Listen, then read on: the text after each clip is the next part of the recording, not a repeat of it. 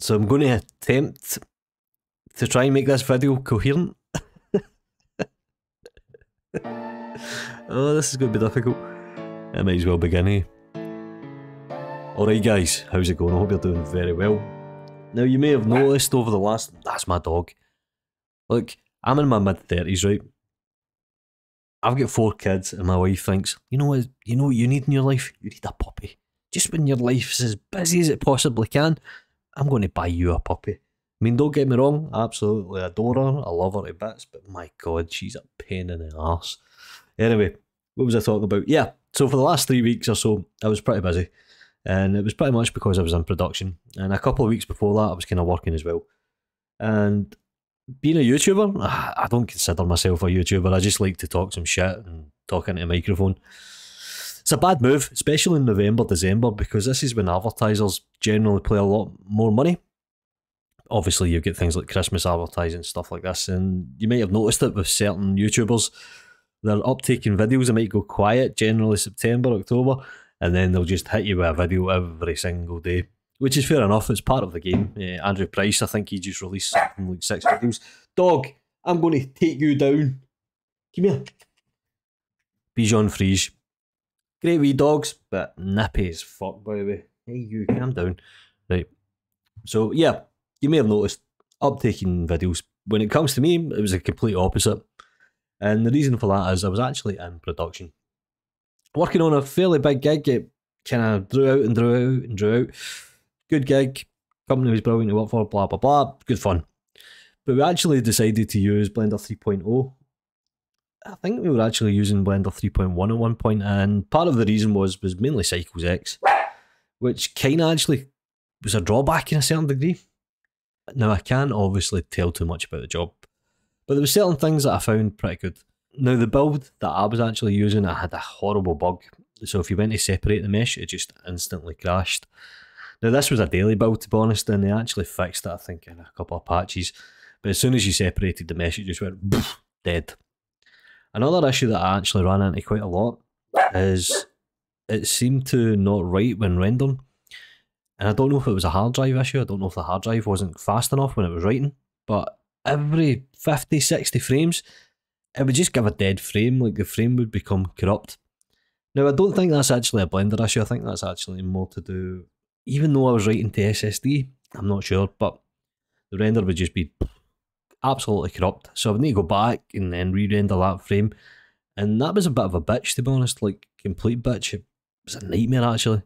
And you kind of lost like a day just re-rendering frames that should have been there. Now what I do recommend that you do is headless render, and I'll make a tutorial on this, and there was actually another user that showed me the best way to do it. What you essentially do is you write a batch file and you just execute that and it'll run in headless mode, and it means it renders without actually opening Blender. It seems to be much more stable, and one of the advantages of doing it this way, if it actually crashes, you can see where it crashed. You can see what, if it was a texture or whatever. So yeah, headless rendering, definitely worth making a tutorial about it. Another thing that 3.0 done is it kind of changed a lot of stuff about, and I don't actually like some of the UI changes. Now I understand why they've done it, but it just, like for example, if you jump in here, you see this, moving this down here, this is dead space to me, even if you try to hide it, and you can't flip it down the bottom, this part specifically. And they've moved the toolbar up here. I get why they've done it, and there's some things that are pretty good and some things that are pretty shit, to be honest. So, but overall, I suppose Blender 3.0, even though it was in alpha at the time, it was pretty stable. I mean, you did get a few problems, and you're going to get that with any software. It doesn't matter what software you're using, if it's Model, Lightwave, Maya, Houdini, whatever. Well, maybe not Houdini, that's solid as fuck. But generally, it was alright.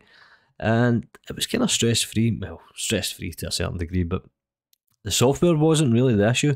Now, we did come across some limitations, and this actually boiled down to rendering. There's some things that we couldn't render out. Now, volumetrics in Eevee is screen-based reflections.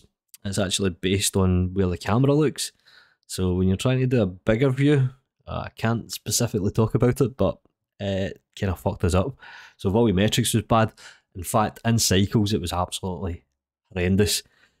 And for me to get a clean volumetric render, you were talking nearly 20 hours for one frame. And that's way too much, way too much.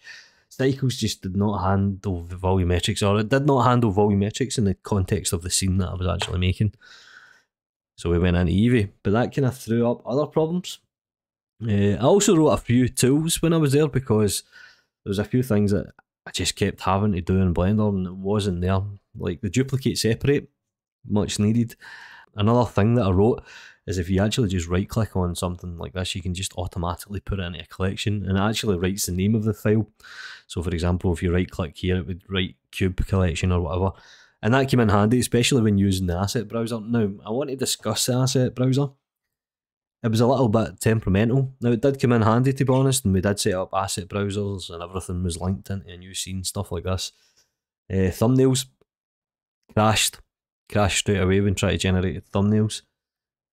So it was pretty much default thumbnail, to be honest. It was alright. We kind of knew the file structure and stuff like this, but the asset browser, yeah, I like it. I think it's really good. I think it's really important. I still think it's about 4 or 5 months off of development of being fully featured, or being stable enough that to use it. What else did I run into? I had to use particles a few times. Particle system in Blender needs work. It just needs work. It's flexible, but not flexible enough. You know what I mean? It kind of fucks you up. So yeah, overall, generally, the experience was pretty easy. I enjoyed it. It was good fun. Now, a lot of these woes could obviously be offset by saying, well, you were using it in alpha mode, or it wasn't a stable release. Look, it generally doesn't matter when you use software.